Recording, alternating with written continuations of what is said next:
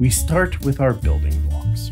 No. Aww. And I think if you're anything like me, you've already messed up. Oh, sorry. Yeah. He's touching the dice already, guys. This, I think, this messing up is something that we all do. We're all going to make mistakes. We're all going to have difficulties and issues in what it is that we're trying to do because we haven't done it before. Or if we have, we're trying something new and we're pushing on those boundaries into a space where we're not comfortable. We're no longer masters. We're now back to being brand new adventurers in our own story. So I think it's really important when we're doing this to understand that as we move forward into these unknown areas, we're really a guide without a guide. We're leading the blind. We are, in fact, despite our best efforts. And that's okay. It's okay to feel a little lost. It's okay to feel a little unsure about what's going on. Is it because the DM is the guide for the... Well, the DM is technically campaign. kind of the guide, right? And there's nothing to guide you, or is there? Well, and if you look at the DM as a leadership position, most leadership positions don't have anyone to really lead them because you are the leader. Right. You work on whatever somebody else is giving you a mentor or whatnot. But in this case, if you're hacking through the jungle, setting your own trail. Through the jungle. Right. You might need to start with something that you don't need. And that is going to be, I know, I'm sorry. But that's going to be a DMG or a Dungeon Master's Guide or equivalent in whatever system you're playing. Do you need it? Absolutely not. No. But does it help? It might, right? It might help you to understand some of the rules, some of the ideas. Maybe that's just you're going to read it and then you're going to glean inspiration from it. And you go, oh, that's what I want to have in my campaign. I want it to have this flair, this thing. I want to track all the weight and all the rations and all the gold. Or maybe you don't, right? And these sorts of things. I want to do all the downtime. All the downtime. We're just going to downtime. We're not actually going to adventure. It's slice of life. I want to know about all the deities. Wait, I don't know anything about the deities after reading the DMG. They're all bad. So it's an interesting thing, but don't necessarily think or prescribe yourself to have the crutch of needing the printed material in order to cement your position behind the screen. It's not required. No. You don't need to know it. You don't need to study it. Should you have a grasp on it? Maybe a little bit, right? But do you need to know it cold? No, right? That's not necessarily, it is one of the functions that a DM can offer, but it's not required. So if you have a great story to tell, you tell the story. Yes. And we'll figure it out as we go along. Well, the expertise will come the more you do it, right? Because you don't have the expertise when you start. You're not going to. No. And you have to start. You have to do it. You're not supposed to, right? This is exactly what I'm saying, is you need to guide yourself into the unknown without necessarily someone there to help you, but there are people to help you. Just got to jump. And those are the people. Don't jump. Those are the people. Into the story. Into the story. Into the role. Into the role, yes. So one of the things that you might be asking yourself, since you now know that you may or may not need a DMG or equivalent, is how are you thinking about what it is that you're trying to tackle? I am asking myself that. I think that we break down our idea of starting a new game. I think this is the reason why this is part one, is because we are starting to build a campaign. That's what this is. Build a campaign 101.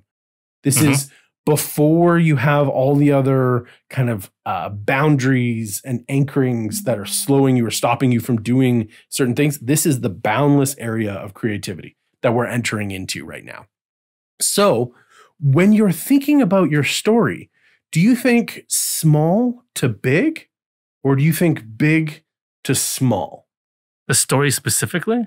Not the story, but the campaign itself. Yeah, okay. Right? Yeah. Do you have this beautiful, like, Tolkien-esque Lord of the Rings, massive epic fantasy going on?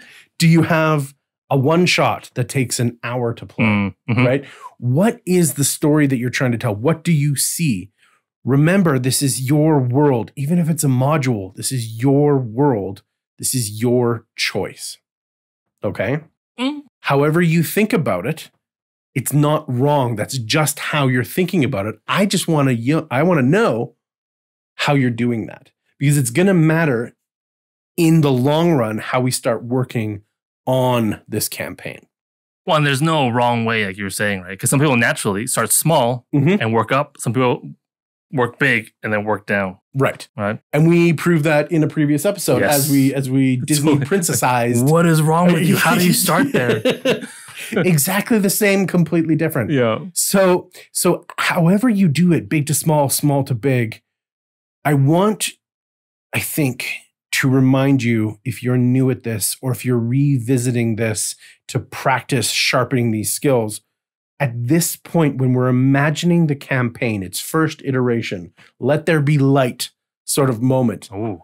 I think we need to focus. We need to focus, present tense, on the forest, not the trees.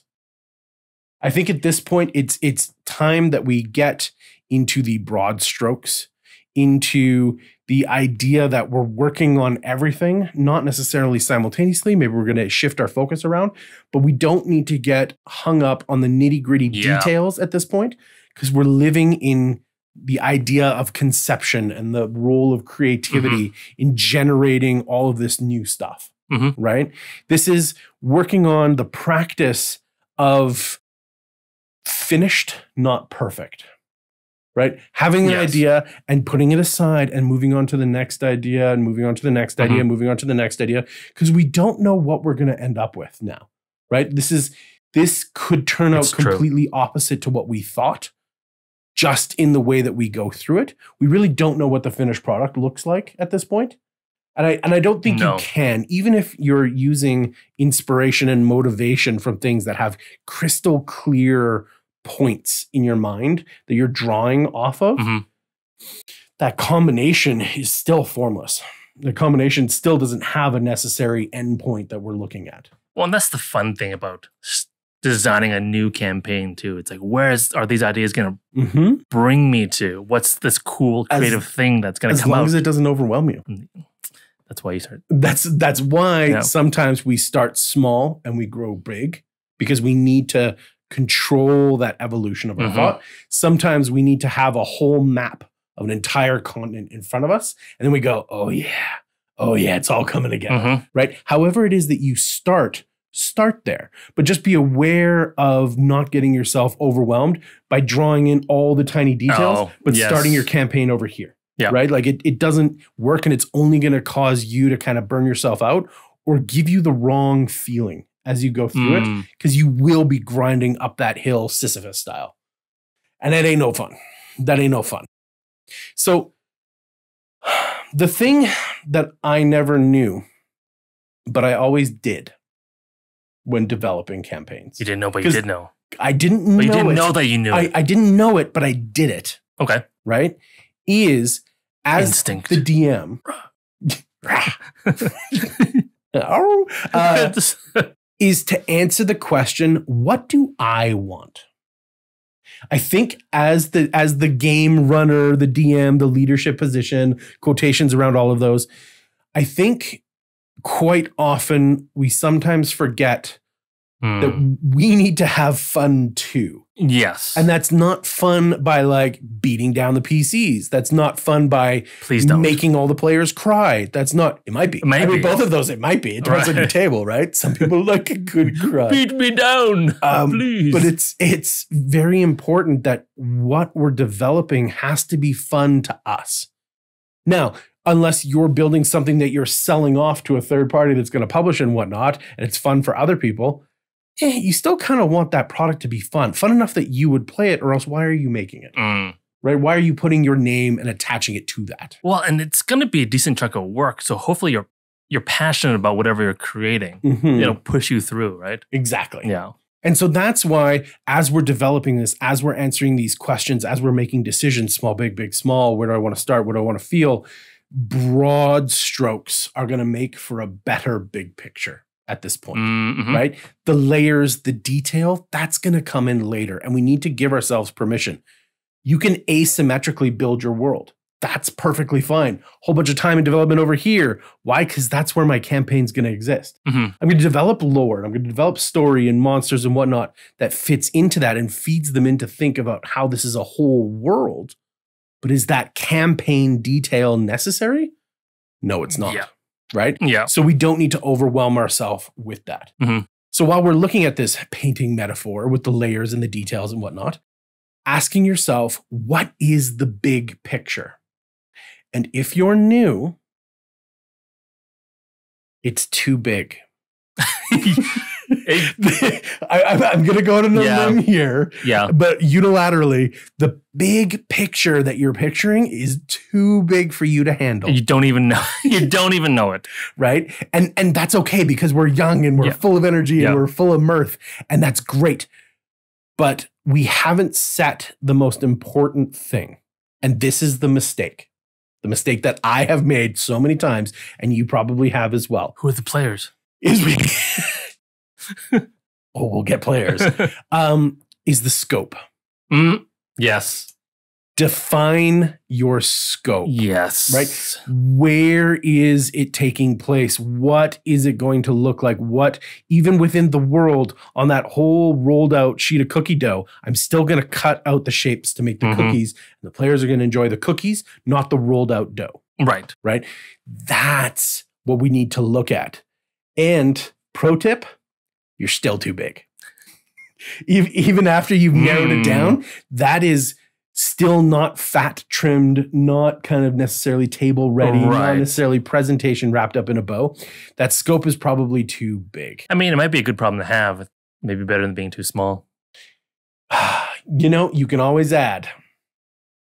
Yeah. But if you get too overwhelmed, right, and then you don't feel like you've put enough time or effort or detail into things, and people are smashing through things that they shouldn't have, or whatever it is, whatever feedback or criticisms you're getting maybe later down the road that you didn't expect because you didn't spend enough time where we should have spent the time. You know, I changed my mind. Too big, too small, it's fine.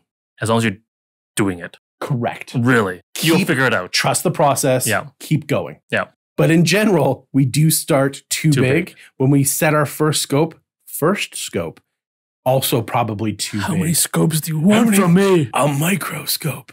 A macroscope. So when we get going, right, you can ask yourself, what did I do wrong as we go through this? And it's probably you got overwhelmed in your first.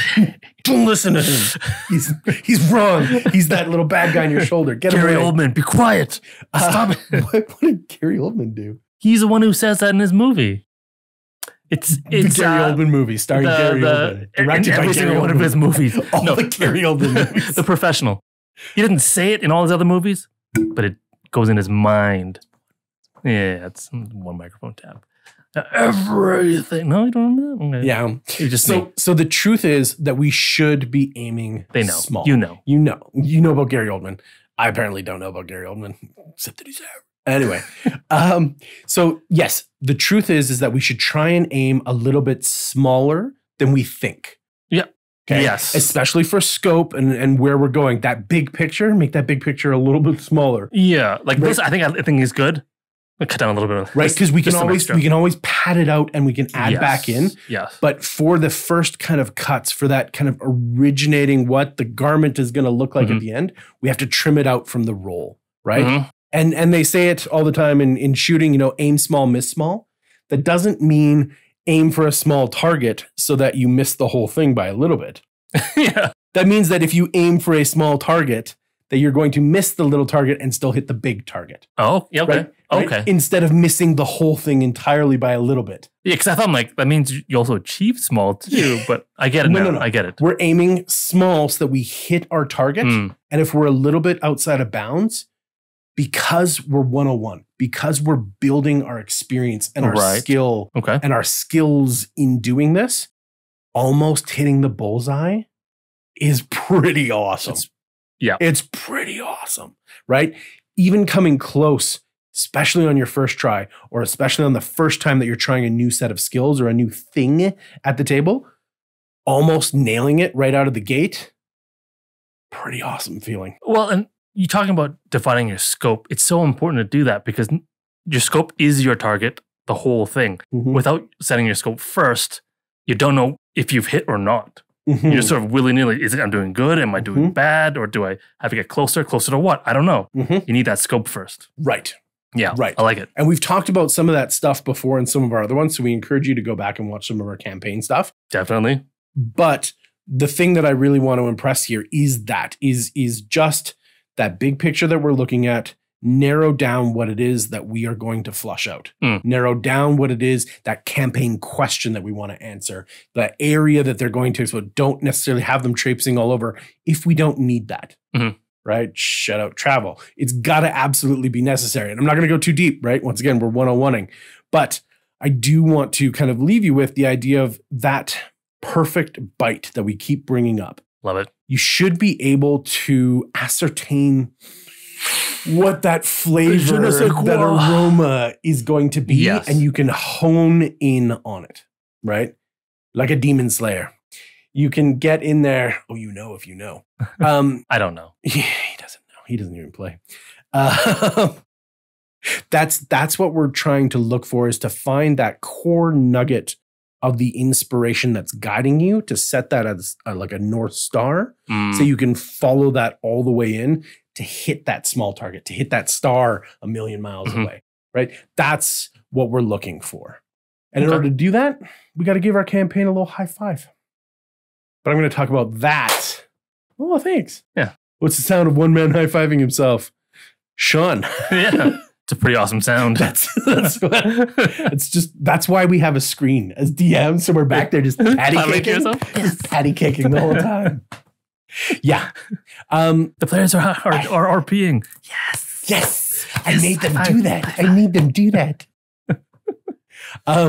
Yeah. So I think to leave you and pass it on, because I know, Sean, you've got stuff to talk about here as well, probably more than me. But what you see is not what you get when you start the creative arts, right? It's all about adding those layers, changing, fixing, removing, adding back in, right? The initial creation is probably not what your Frankenstein is going to look like. Right. Or your monster, your Frankenstein. Real masters are the ones that have done this so often that they make these changes look graceful and without effort. That skill is hiding.